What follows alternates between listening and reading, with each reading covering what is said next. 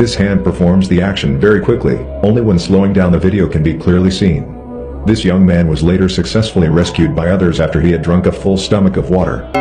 In February 2018, in Vietnam, a group of young people went fishing in Ma Trang Lagoon at night. After a while removing the fish caught in the net, they discovered that there was a silver ring stuck to the net. The young man was observing the bracelet when a hand reached out and pulled him under the water. Some people thought it was just a fake video, but after taking a closer look at the video they discovered it was indeed a raised hand with a black face and bright eyes hidden under the water. This hand performs the action very quickly, only when slowing down the video can be clearly seen. This young man was later successfully rescued by others after he had drunk a full stomach of water. Cái chồng hả?